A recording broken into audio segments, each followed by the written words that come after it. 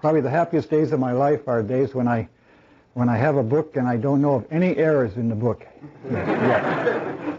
And it's especially important to me today because this book is about my life's work. I mean, if somebody would ask me what I thought I maybe do best and have spent most time on, I would say it's something that I've always liked to call the analysis of algorithms. And this book takes about 36 papers that I wrote about the subject over the last 40 years, and then I got a chance to go over them all again and fix them, and also make it so that take out embarrassing things like when I use a sexist pronoun or something like that. And so with all the formulas I could type in the left-hand side and the right-hand side to a computer, and now we can evaluate it and check that the formula's right, and I could fix the ones that were wrong, and also at the end of most of the papers I added something to bring them up to date or supplementary material that I thought would be interesting. And anyway, I'm happy about this, and I hope some of you like it too. It's got a beautiful cover, and of course you can't tell a book by its cover, but I do want to show you the back cover. Can you zoom in on that, Lance? I just want to see how good the zoom is here. Because I've dedicated this book to Professor De Bruyn, N.G. De Bruyn, or Dick De Bruyn, those of you who know him, in the Netherlands, because he has been my guru, the person who, ever since I got my PhD, I considered him my postgraduate doctoral advisor. Every time I had a problem that I got stuck on, I would write to him, and he would send me back a letter, would help me get unstuck. And that's been going on for almost 40 years now. So I dedicated this book to him, and what I want to talk to you about today is one of the things that he has spent most of his life on, asymptotic methods. First, I'll show you the table of contents. The first paper is the paper that I gave at the International Congress of Computer Science in 1971. That was one of these one-hour addresses where you sort of get a chance to talk about your life's work, and that's where I sort of thrust this topic on the world. And my wife, on the occasion of that conference in Ljubljana, it's now called Slovenia country. She made this nice title for my slides, and I've always liked it, so I've had this up in my office at Stanford all these years. And I even now on the web you can download the PostScript file that will give you that. And she also made another slide for me that tells why I like analysis of algorithms, and a few others that she made for me that I've lost. But these are anyway. I thought I'd show you those today. I probably should have put them in this book. Maybe next printing will do that. First error. Okay. The second chapter goes the other way and says how dangerous computer science theory can be, while the first one says how wonderful it can be, and so on. It covered lots of different topics, and some of them are highly technical, others are more formal, are less formal, and a lot of them are about average case studies of how well computer methods work on average. Others are about the worst case and the complexity theory of all methods to solve a problem. How good could they possibly be? At the end of these papers are mostly about complexity, and something of interest to those of you studying computer science now might be chapters 28 and 29, which was when the subject, what we call now NP problems, NP hard problems, and so on, when that terminology was invented. And it includes comments of many people at the time when we were trying to come to the grips of what should we call this topic that looks like it's going to be pretty rich. And anyway, that's the general outline of the book, and I want to talk today mostly about some supplementary material that I did for Chapter 21. It's a paper I wrote in the 70s with Arnold Schoenhager, who's now at the University of Bonn, and it was one of the, and we solved a problem about a what we call it the equivalence algorithm. Nowadays it's more often known as the union find problem. The question of if you're given pairs of elements that are supposed to be equivalent to each other, can you tell whether or not two others are equivalent by a chain of the elementary equivalences that you've been given? It's also the same as saying are two things in the same component of a graph if you know if you're given the edges of the graph.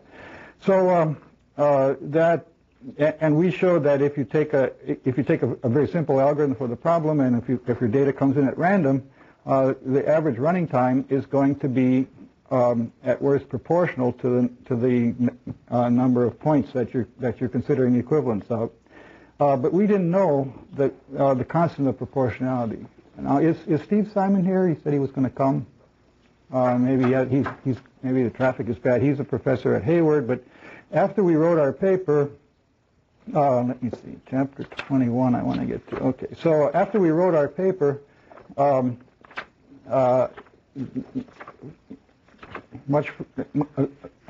really nice extension of our results was done by Steve Simon and Bela Bulabas at Cambridge University, and they published their paper in the Siam Journal of Computing 1993, where they identified. Arnold and I had proved that that this is linear time on the average, but they found what the constant was. So they nailed the constant as being this. C is the sum of these terms, and I'll talk about these terms more in a minute. So that was a great result, but it also put me into a little bit of a dilemma for the consistency of my book, because every time I refer to a fundamental constant in my books, I've always tried to evaluate that constant to 40 decimals. So, for example, if you look at the Art of Computer Programming and you look at the, in the back of the book, tables of fundamental constants, here you have square root of 2 to 40 decimal. Square root of 3, e, pi, Euler's constant, log of pi, things like that. I give it to 40 decimals. I didn't have room for 50. This is a 9-point type to be room, but on a regular page you didn't have room for more. So anyway, this was about, and I calculated a lot of these in the 60s. But ever since that day, whenever I had a new constant, it wouldn't feel right to have it at 10 places or something if it was a fundamental constant. In fact, this turned out to be scientifically important to have constants to many places, at least 3 times in my life. One time, for example, I was working on on the problem of factorization. It's one of these other chapters in the book here, and I was trying to calculate the average size of the largest prime factor of a random number. If you take a number, about a 100-digit number, and then you want to say about how many digits are there going to be in its largest prime factor, and you can find the average length of it, and it'll be about 62 digits. And let's see, I have an example. Where is that?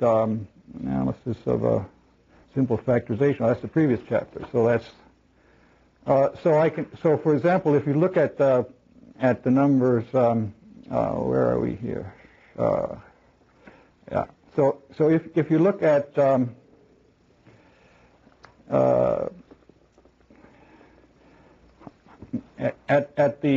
for example, 100 largest 10-digit numbers,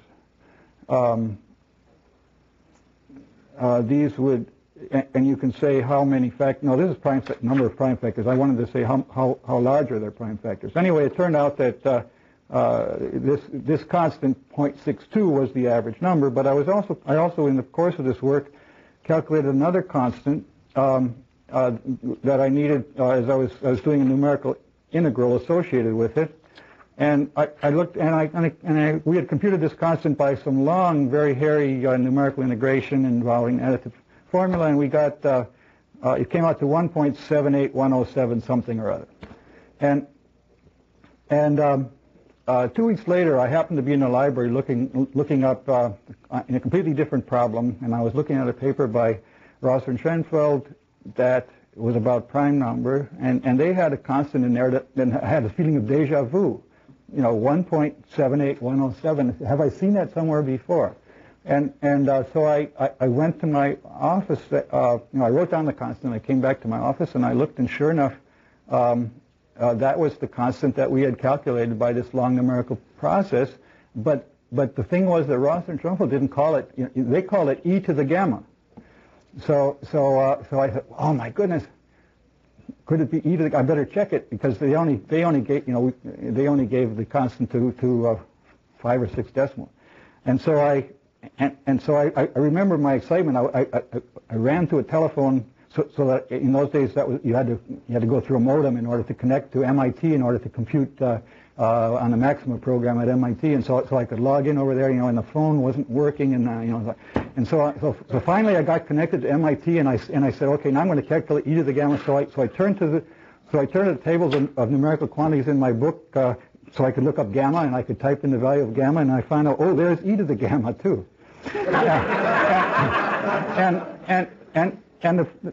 And it agreed to 15 decimals with our result, and then it disagreed in the 16th decimal. And so I said, no, wait a minute. Would God create a universe in which there could be 2 constants that rise naturally and would agree to 15 decimals? Or would God be able to create such a universe? So we checked our program, and we just couldn't find any error in it whatsoever. But finally, we realized that we had used a numerical method that depended on continuity of the 5th derivative, and this function had only 4 derivatives, and it was discontinued. But so this was the first time that I learned that doing high precision calculations can help you. First of all, it helped me discover a whole connection, because once I knew it was e to the gamma, that meant a whole new kind of mathematics must be connected with this problem, and then I started seeing other things pouring out again.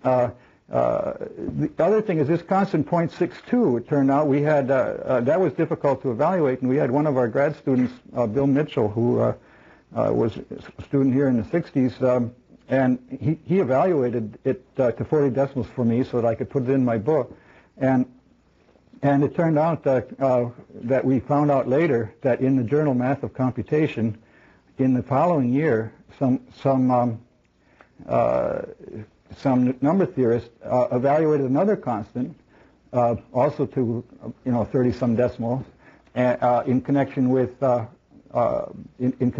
prime factorization problem. As far as I knew, the constant that I asked Mitchell to do was for the size of the largest cycle in a random permutation. And so if you have permutation of 100 elements, and it's a random permutation, what's the longest cycle? And it turned out to be about 62 long. And so in the same journal, 1 year apart, the same constant had been evaluated, but they didn't know it. In fact, it had gone through a whole different chain of editors. And it wasn't until I wrote my paper on factorization 10 years later that we looked back and found out that these were the same constant.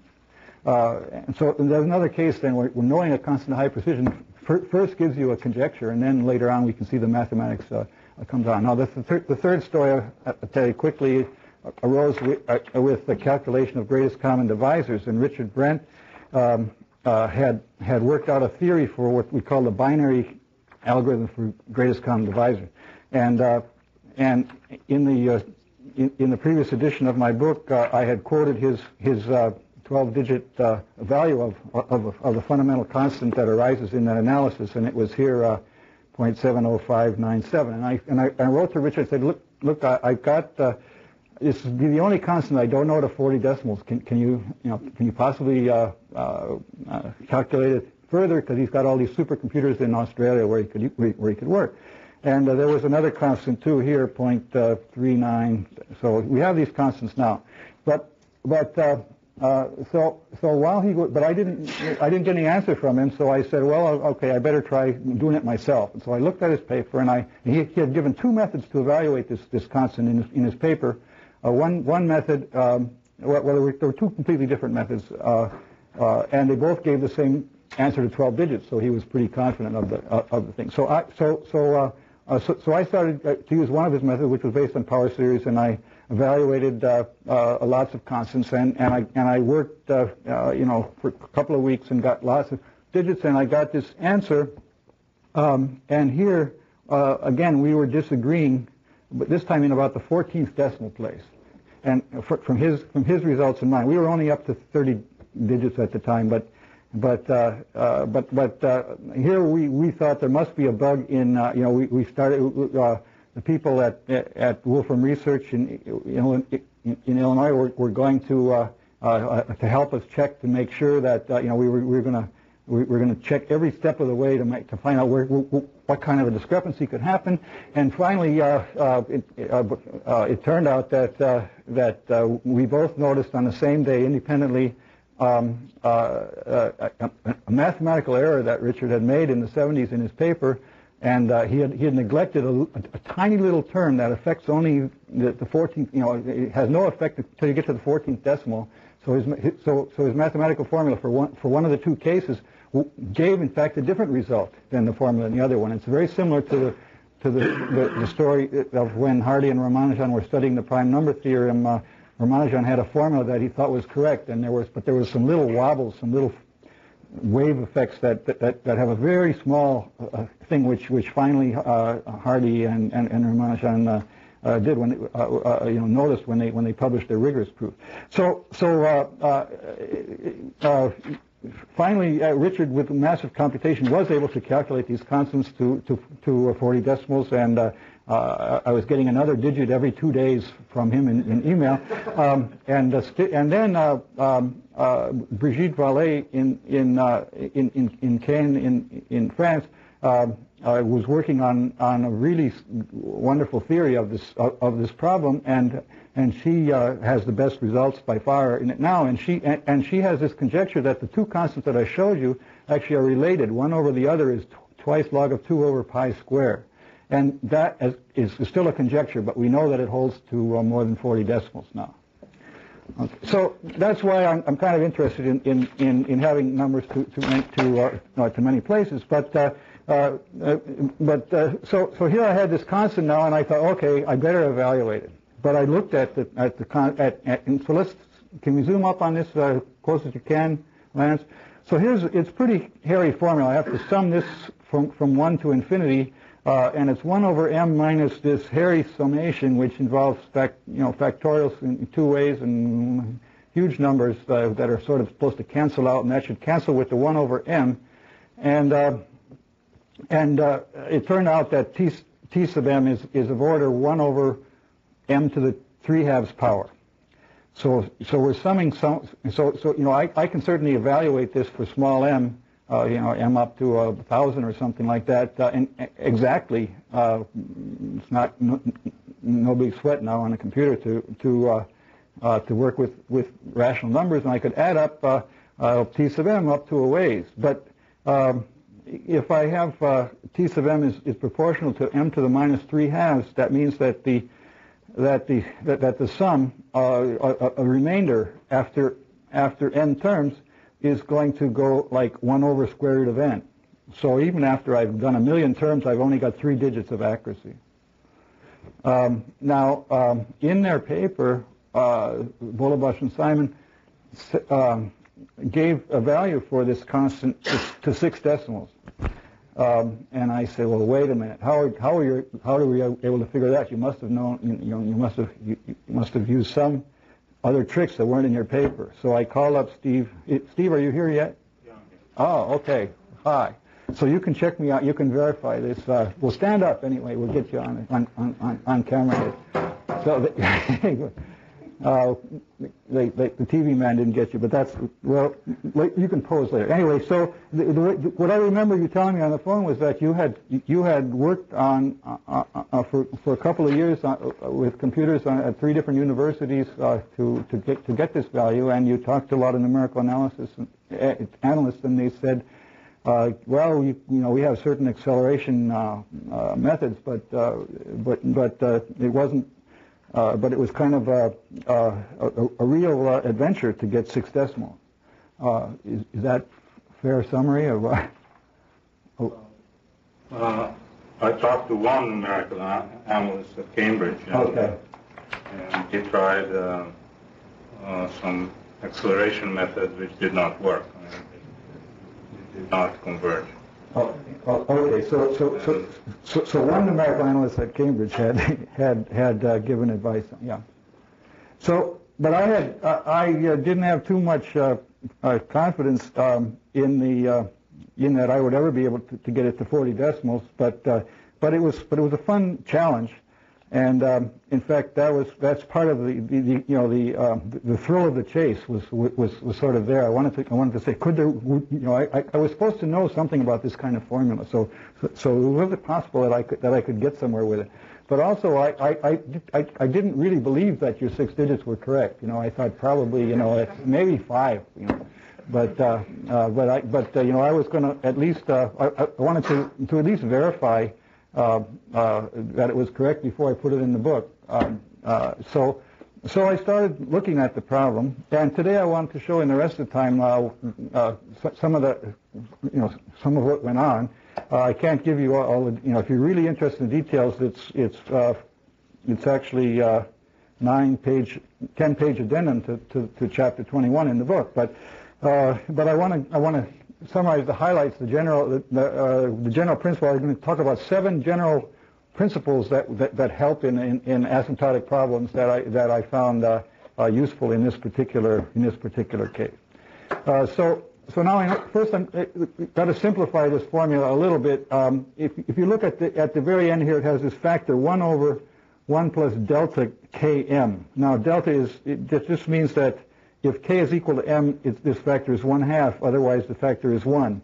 It's a complication and it messes up the formula. So I'm just going to forget that. I'm going to leave off the last term. We can always. It's only one term. I can add it back in later. So I'm going to only sum from k1 to m minus 1, and then I get rid of that factor. But we still got some factorials in there. But anyway, I can work on this sum. Because the m, it's a sum on k that has k to the k minus 1 over k factorial, k plus m minus 2 factorial divided by k plus m to the k plus m minus 1. I'm showing you from a piece of paper now. I guess I could really use the real book to do this, but it's the same, of course, in the book, because the paper was my proof for the book.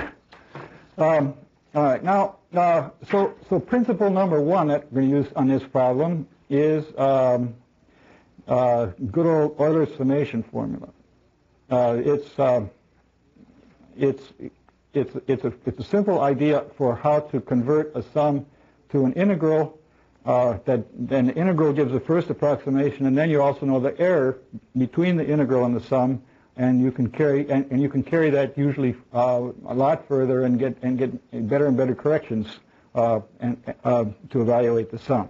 So and this is described, of course, in lots of books, including my own.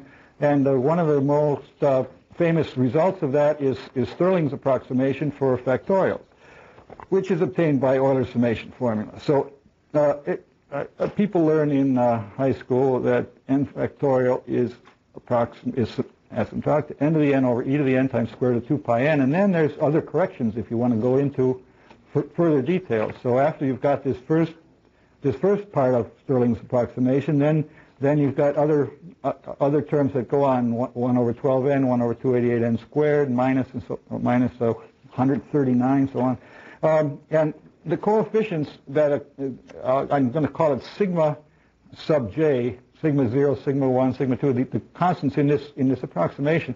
I use sigma because, it's sort of S for Stirling, But they come from a formal power series that if you take the exponential of something involving Bernoulli numbers, you get this, and then you get the series of which defines all the constant sigma.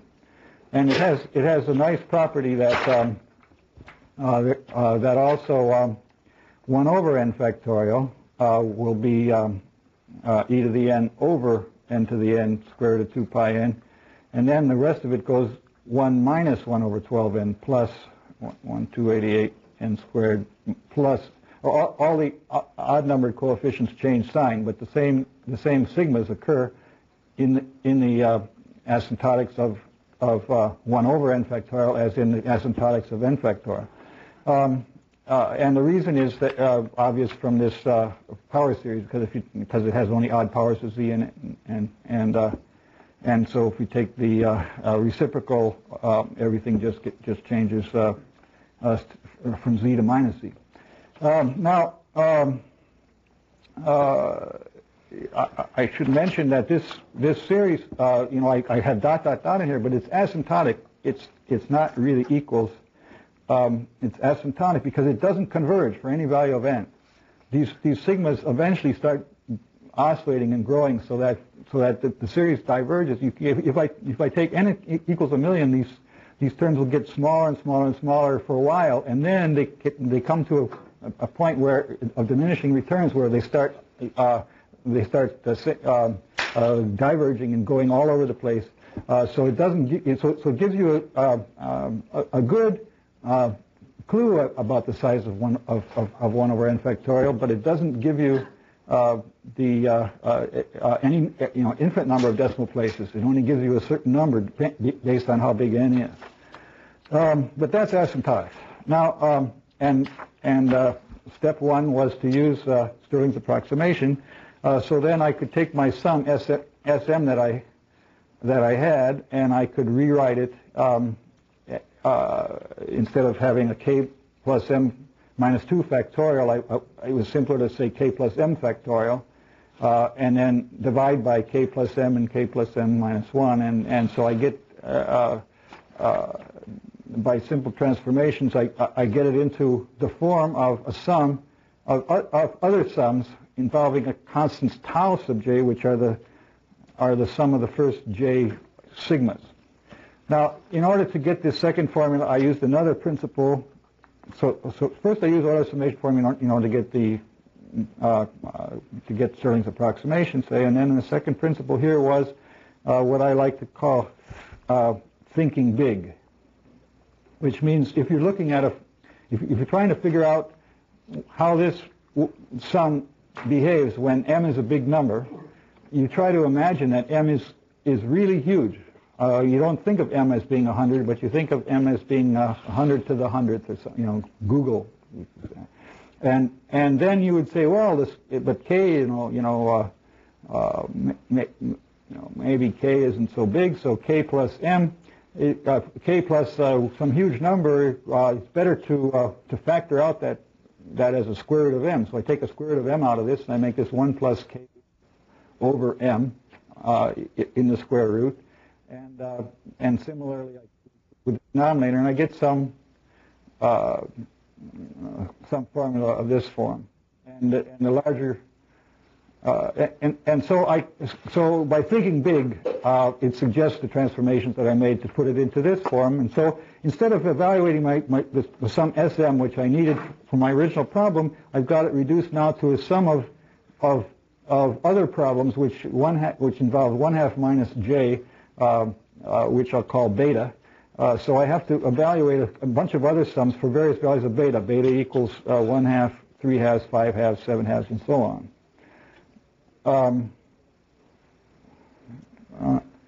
Let's see, because j starts at 1. Mathematics tries to take one problem that you can't solve and replace it by another one that you might be able to solve, or a bunch of other problems that you might be able to solve. And here I've replaced it by an infinite sequence of problems of this form, which are looking simpler than the one I had, because there's no factorials left in here. It's just powers and stuff. Now, but now what next? Well, the next thing is to apply. I have to look at De Bruyn's book on asymptotics because I was stumped. I had no idea what to do. And so De Bruyn has a chapter on what do you do if you have a sum that you want to get the asymptotic value of. And he says, well, there are 4 cases. There's case A, case B, and case C, which are pretty easy. And then there's case D, where those don't apply. And this turned out to be in case D. But he had a good idea in case D. He didn't give it a particular name. It was his case D, but I think we could call it break off an approximation, or break off, well, whatever, break off an approximation. So in other words, you have something that you don't know what to do with, but you subtracted an approximation, and then you try to deal with the degree of approximation. This is a little bit related to a method that Laplace invented, which we call trading tails, but it isn't the same method. So what we're going to do here is actually we're going to take our unknown sum Sm of beta, which I'm just going to call S, Sm. Well, let me give it a sketch of it. Sm of beta is a sum from 1 to m minus 1 of something that involves beta. There's a minus beta in here. And now, but I don't know how to deal with that one. I can call that S.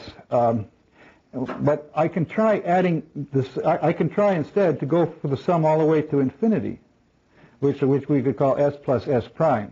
Add the other terms, because maybe they aren't going to make a heck of a lot of difference. If I kept k going further and further, but maybe they will. And then, but now I have an approximation to S. The individual terms of S here, it was k to the k minus 1, e to the minus k over k factorial. I did have a factorial left in there. Now, I know 1 over k factorial is approximately something, k factorial is like k to the k. So this is, this looks like k to the minus 3/2 power divided by square root of 2 pi times the sum of these sigma. This is Stirling's approximation again. So if I subtract off Stirling's approximation up to a certain degree L here, then I've got something that's maybe easier to deal with. So I'll call that A that I'm subtracting off, and so I have A. So I have PM of beta, which is going to be the sum from 1 to infinity of these terms minus the approximation. So P is going to equal S plus S prime, the whole thing, minus A prime, which is the approximation up to m minus 1, and the approximation for m up to infinity. And then I have to correct that. To get down to S again, I also have to add in QM of beta, which is which I call A plus A prime. This is the sum. This is the approximation that we had. So my QM is this approximation based on Stirling's formula, but it's something that I can probably sum up to infinity. And then I had to also, though, put another Rm, which is A prime, which is the approximation, for the large terms. And I can add that all together, and what do I get? So I take this, so I take this plus this minus this, and I'm left with S plus S prime minus A prime. And now I just have to show that this is very small. So if I've got a good approximation, if my approximation is good, which in fact it is, because if we turn the page, we'll see that that the approximation I've made here of k to the k minus 1 e to the minus k over k factorial minus the Stirling's approximation to it is good to k to the minus L minus 5/2, where L is the number of terms that I took in Stirling's approximation. And so that's that's on order k to a minus big power, and if I sum that all the way from m to infinity, that's the error is only m to the minus L minus 3 halves. So this is going to be 0.3. I break off an approximation, and I've replaced my original problem of SM by 3 problems, P, Q, and R. And P plus Q minus R is not equal to S, but it's equal to S plus something very small. Good enough that it goes to 0 to a high power of m. So that was part 3 in this game of trying to analyze this constant. Well, now P, Q, and R are left, and R was the one I knew I could handle. And R works again with Euler's summation formula. Euler's summation formula works best when you have when you're trying to do a sum something like this. I have a sum from m to infinity of a function of k over m. So the index of summation, so k over m sort of goes from 1 to infinity. And in this case, f of x was a particular function that I could, that's not too bad. X to the minus 5 halves. This is an example of different values of beta give you different powers in here. So Euler's summation formula says, well, you want to figure out how a sum is looking like asymptotically. What you do is you replace it by the integral, and you have other terms. And Euler's summation formula actually gives you an expression of f in terms of the derivatives of f, then with powers of m in the denominator. Except that when n is 0 in this formula, it's not the derivative of f, it's the integral of f, because that would be f to the minus first derivative, which is the integral. But basically, it gives an asymptotic series. So I take more and more terms, and I get better and better error of approximation, big O of m to the minus L, where L is as big as I want to choose. So that was going back to principle 1 again, and it enables us to check off R as a solved problem. Now I have to do Q is another problem, and for here we use a technique called Mellon transform, which is invented by Hjalmar Mellon. I think he was Finnish mathematician in the 19th century, and I never heard about this transform when I was getting into math education. I guess it was just one of these things that my teachers never got to, but it wasn't used. Now we see it as wonderful. But I first heard about it from De Bruijn when I sent him a problem. I was trying to analyze a sorting method called radix exchange sorting in the 60s, and I had gotten some empirical results so I had a good conjecture as to what the answer was going to be, but I had no idea how to prove it. And he said, well, why don't you try this? And it turned out that what he was telling me was basically a Mellon transform, a subject that he doesn't discuss in his book on asymptotics. But when I found other ways to use this method over the next few years, and then other people realized, oh yeah, this is Mellon transform that you can find in integral table books, and now it's been developed into a really powerful method, especially by Philippe Flageolet and his colleagues at INRIA in France. But when I first knew about it from De Bruijn, I put it into volume 3 in the early 70s. We call it the gamma function method because it was a way that got this gamma function into our formulas, I can give you a quick summary of what it is, but I want now to evaluate the sum of f of k over m as we had before, but not from m to infinity, like I did with Euler's summation formula, but from 1 to infinity. And I want to get a good expression for the sum in this range. And the idea is that you use the Mellon transform f star of s, which is defined to be the integral of f of x times x to the s minus 1. S is a parameter, so we start with a function of x, and we get its transform, which is a function of s. It's something like a Laplace transform.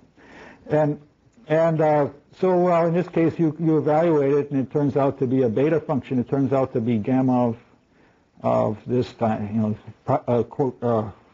quotient of some gamma functions here, provided that s is a complex number whose real part lies between 5/2 and 4.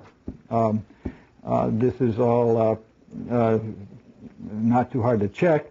And then you use analytic continuation on this complex function to say, well, this would also be true then, not only for the things where we verified it, but also by analytic continuation, it's true for all complex values of s. Now, complex analysis was something that I'm really glad that I had in my junior year in college. I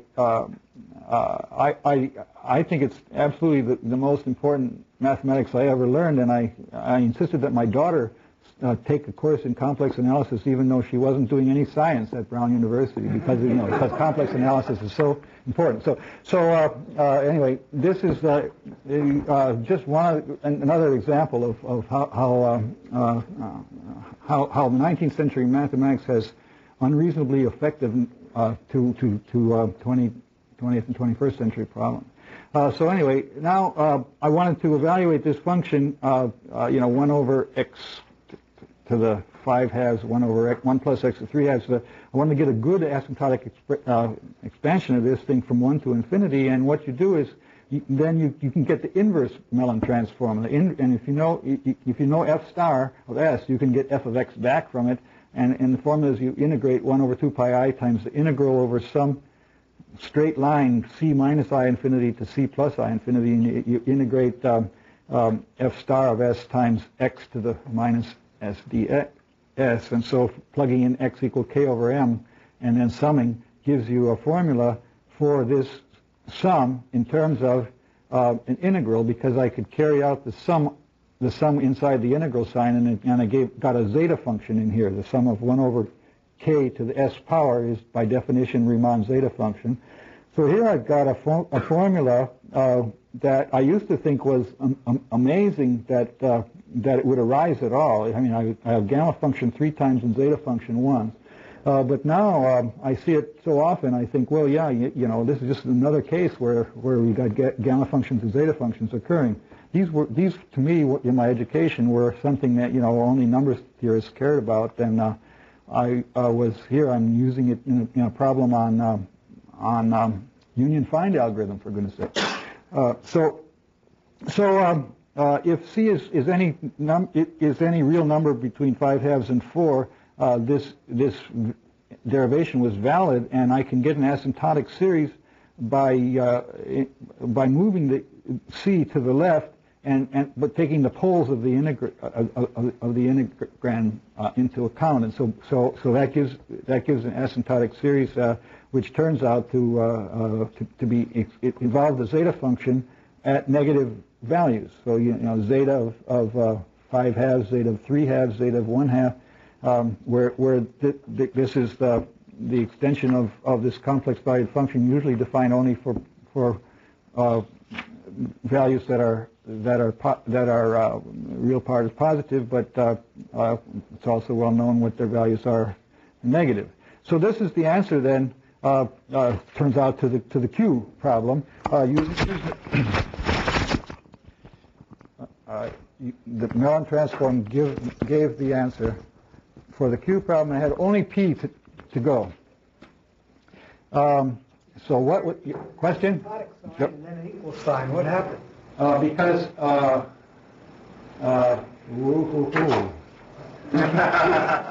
Well, the right-hand side is equal to the thing above it. Yeah, that's right. Yeah, okay. But yeah, I am not claiming that equal to that. Thank you, Percy. You saved me $2.56. Yeah. But I don't know how many days will go by before I find the first mistake in this book. But yeah, this is yeah. I'm not sure if this converges the zeta function of minus 5 halves. I can't remember this. This complicated transformation. And I don't know how fast it grows. It might or might not be. It probably doesn't converge. But I'm not claiming that it does. But it looks like I am. So maybe I should put I should put that in there. But it is equal, which is a sort of a stronger statement, even though the series might not be correct. So that's a good point. The point is, it looks, What? typography makes it look like the sum up to the upper left is equal to that. Well, if I had a less than sign, you wouldn't say that.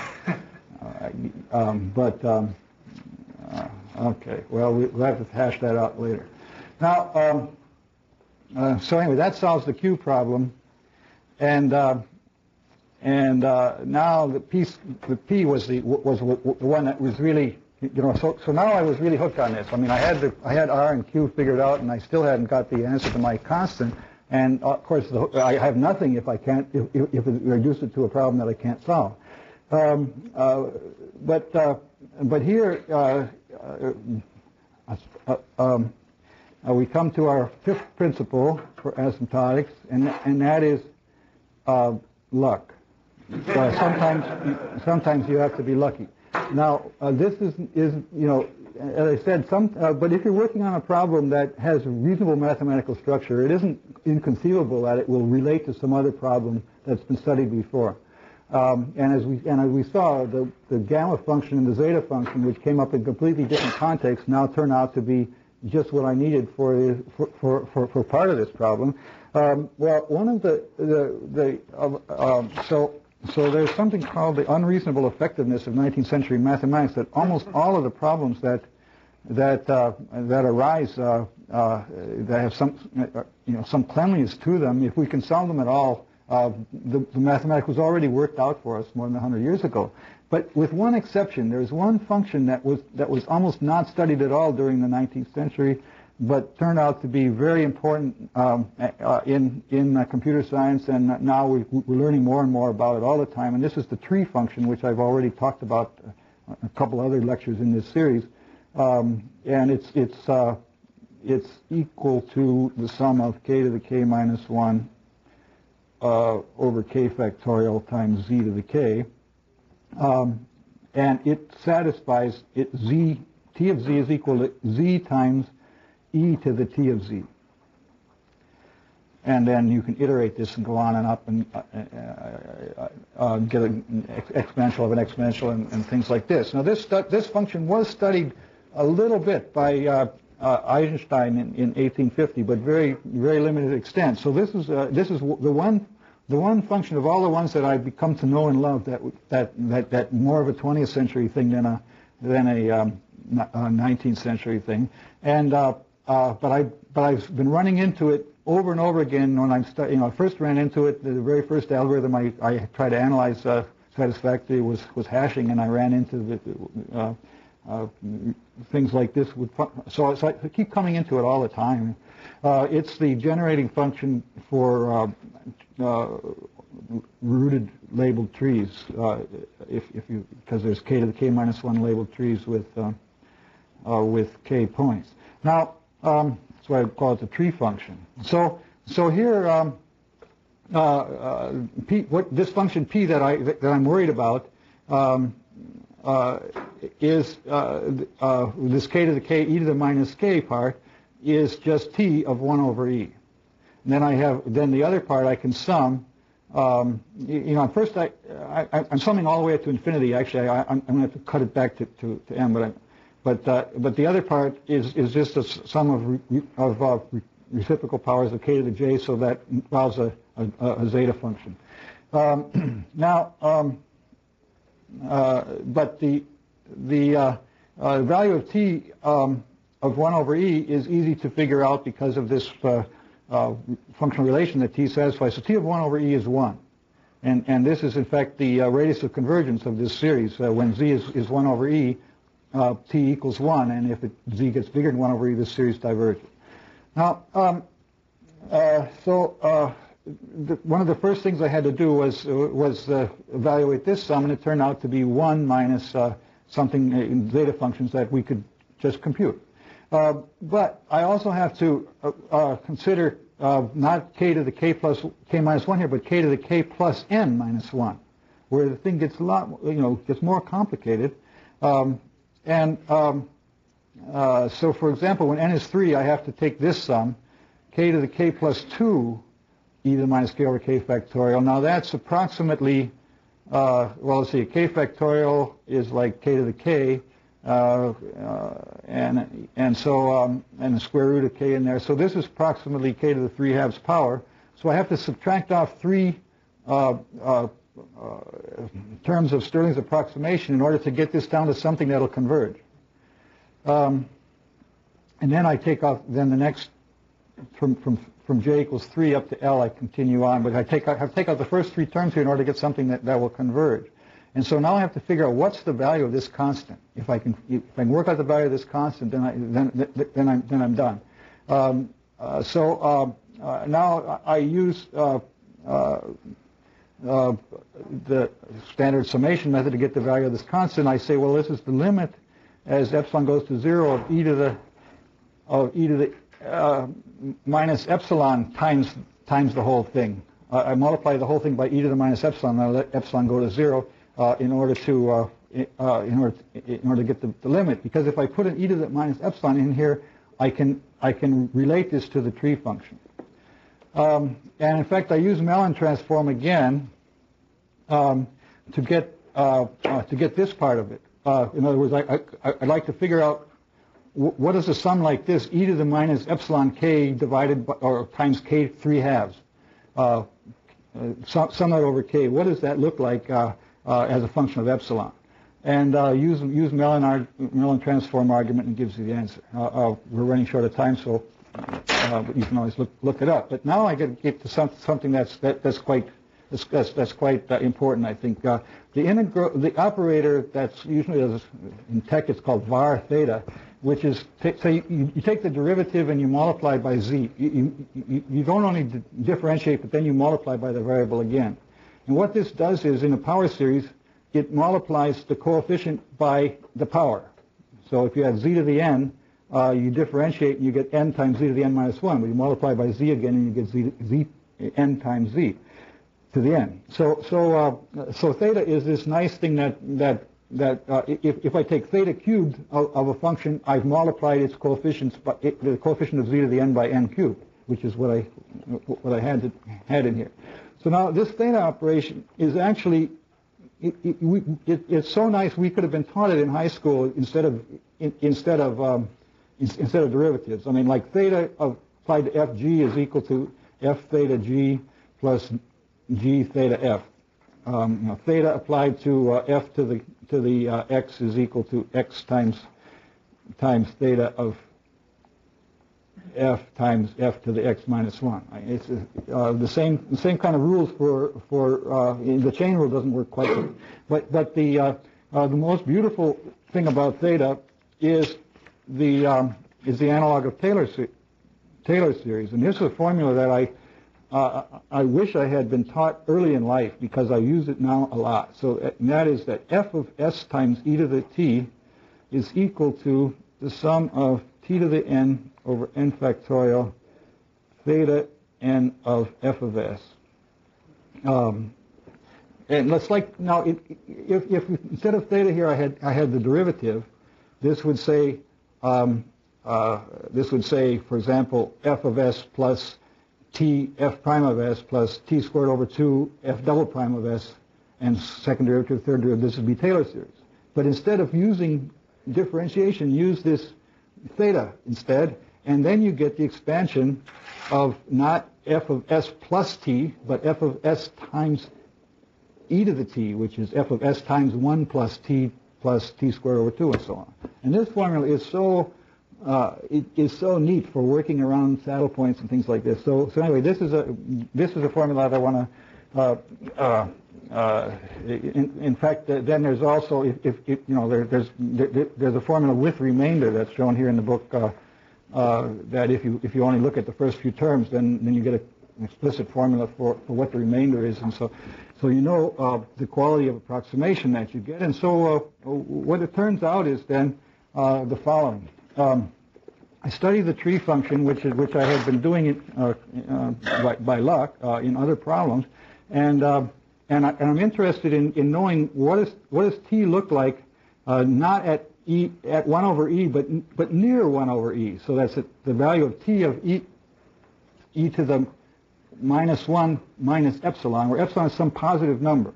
Instead of writing a positive number in here, it turns out the formulas turn out to be a little simpler if we replace epsilon by w squared. In fact, w squared over 2, where w is some real number, because then this is guaranteed to be positive. So now I say, well, this is going to be a little less than 1, so let me make this substitution. T of e to the minus w squared over 2 minus 1 is 1 minus v. Then we can expand using the fact that t of z is z times e to the t of z, and we can determine that we get this formula, w squared over 2 is equal to v squared over 2 plus v cubed over 3, v fourth over 4. That's why I chose the things like it did. So I can now take the square root of this equation and solve for v in terms of w, and we get this sequence of constants. It's easy to do now just with one command on a computer. Say revert this series, and we get the various coefficients here. And now I set w equal to square root of 2 epsilon, and I find out the behavior of t to the e to the epsilon minus 1, and also I can also figure the similar thing when this theta operation has been applied to it. So I can see exactly how this tree function is behaving in the neighborhood of 1 over e by this means. And this all turned out to be it took me 2 or 3 days, but it was exciting times because I was getting these interesting numbers coming in here, and in fact there's a beautiful result that it was amazing because a deja vu happened all over again in this study, and that is as I'm looking at this expansion of tree function of e to the minus t minus 1, and I try to solve my problem of what are the p. It turns out that I'm getting a certain constant c sub n, which is right here in this tree function, and the numbers c sub n are shown at the bottom here. Now these are numbers that I had seen before many times in other problems. In fact, it was in Ramanujan's first technical publication. He solved a problem about half of the exponential series, and it involved these constants. And so there has to be a reason for why this is true, and that's what this part of my book is devoted to explaining. And in fact, Cecil Rousseau found a very interesting connection related to this when he's studying random mappings. So it turns out then that the coefficient of t to the k over 2 in this thing, when k is odd, is in fact also the sigmas that we were starting out from Stirling's approximation. So this formula coming from and I never knew this before, but coming from the tree function, and you look at the expansion of this reverse series here, and you look at the odd numbered places in there and multiply by the right factorial, and you get Stirling's approximation, the constants of Stirling's approximation. Wow. In fact, that's the kind of thing that keeps me going. Even though I said I retired and I'm not going to do mathematics anymore, I'm just going to write up other people's stuff. When you start seeing patterns like that, you just have to look at it a little closer. So I was doing this as a tribute to De Bruyne's to De Bruyne. It's not to his memory. He's very healthy, and when the books arrived last week, he got the first copy of the book, of course. We shipped it off to him. So now the point is then that in this expansion here, you see this 139 that occurs in the numerator there. That's a strange prime number. Well, that was also when I first gave the table of the sigmas for Stirling's approximation. There's that 139, and that was a dead giveaway that something was connected. And if you see the number 139, think again.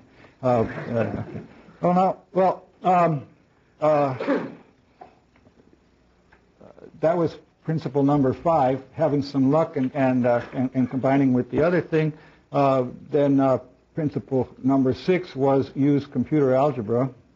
The main problem with doing asymptotics in the old days was that you would make mistakes, and it would get, in order to get more than 2 places of accuracy in asymptotic calculation, you had to fill many pages of paper, and chances that you'd gotten it all correct were getting smaller and smaller all the way through, and it was boring, not that much fun. The fun part is seeing these numbers and getting them to work out. So here we got computer algebra in there, and so I now get to get the answer. I had that S is equal to P plus Q minus R, and I have to add this up for all the different values of beta, a big matrix of things, massive cancellation occurring here and there, and then I have to sum the S's because those are the T's, and we had to sum the T's in order to get the constant. But putting it all together, I got the value of the S as an asymptotic series here, and you'll notice that I did have an equal sign here, Joe. But I put ... So maybe that's my cop-out. I should do in the other place here. Because, in fact, I know this series does not converge. A lot of these, like Stirling's thing, it doesn't converge. But it's very good, depending on how big M is. And that's the S. And then the T, similarly, I get formula for T sub m. So I said T sub m was approximately of order m to the minus 3/2 power. And I have to now, so I've got this asymptotic formula for T, and I want to get the exact value of the sum of the T's. Well, there's an old trick that you use for that, which is to just take the exact value up to m equals 100, and then use the asymptotic value after m equals 100 or something. Or so here I don't know if I used 100. Actually, I used several different values of m. That's a good way to find out if you've made a terrible error. If you get 2 different answers based on the threshold between the exact and asymptotic. But ta-da! Finally, you get the value to 40 decimals, and Steve's result was absolutely correct to 6 decimal places. But I was glad that I could bring this up to the same standard as all the other constants in the book. So I said there would be 7 principles of asymptotic analysis. Well, maybe I could stretch this a little bit, but let's just say that the last one is rest and enjoy after your work, because now you can tell other people about this constant. It goes on the web, and that's another good reason to know things to large precision, because now you can use it to find any paper, mathematical paper. You can compute the reference to it. But if it's about a sequence, you can go for the online encyclopedia of sequences, and if it's a real number, you want to say, has any paper been written about this number? Well, you just type in the number, and it says, oh yeah, because we can use these numbers to index the literature. And then but then a little bit of rest, and you're ready for another problem. Okay. So that's my story about this, the joy of asymptotics. I'm glad to answer any questions you might have.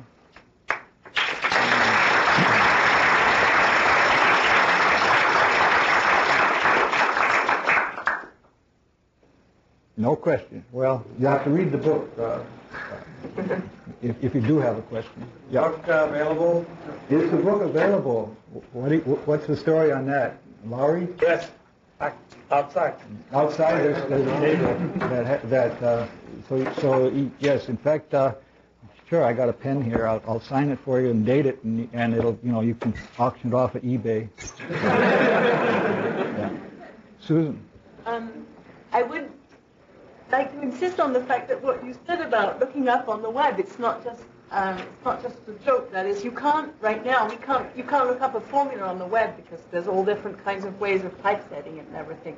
Yeah. You can look up 139 or... You can look up numbers, but formulas that appear in many different guises. Yeah, that's right. In fact, I remember one time when I was talking to Maurice Knuth, and I decided that he was that reminded me of French Impressionist paintings, because he said, Don, did you ever see this formula? And he wrote it down, and there were typographic errors in both the left-hand side and the right-hand side of the formula, the way he wrote it down. But I had seen the formula before, and a lot of times, in fact, you don't even, your formula might be sort of vague, you're not quite there, but information retrieval, people can do it, but there's no canonical form. Well, the hypergeometric series we have canonical form for, and this book,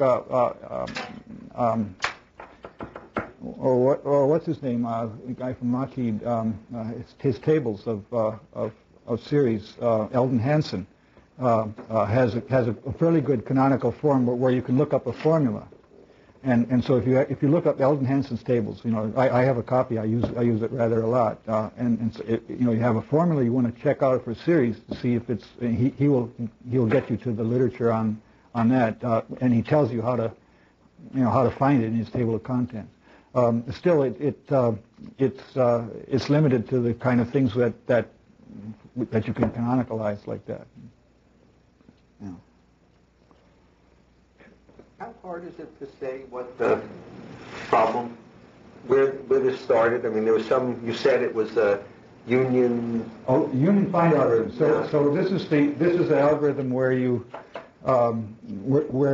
given, it's like the connectivity problem in graphs. And the constant is how much work do you do in order to find, connect up the entire graph. And essentially it's this: whenever you get a new edge in the graph, you add up the size of the edge between components that aren't connected.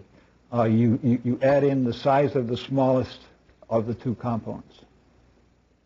So if you're connecting one point to a large component, you just get 1. If you're connecting two components of size 10, it's 10. If you're connecting a 10 with a 20, it's 10. And it's the sum of those which is going to be then proportional to C times the total number of vertices in the graph.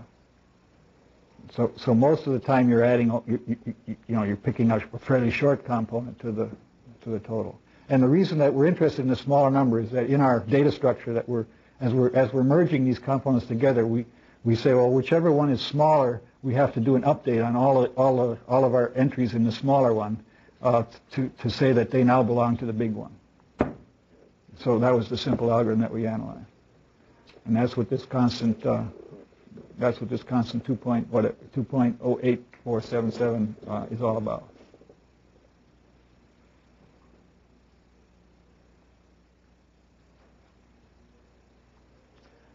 Okay, well,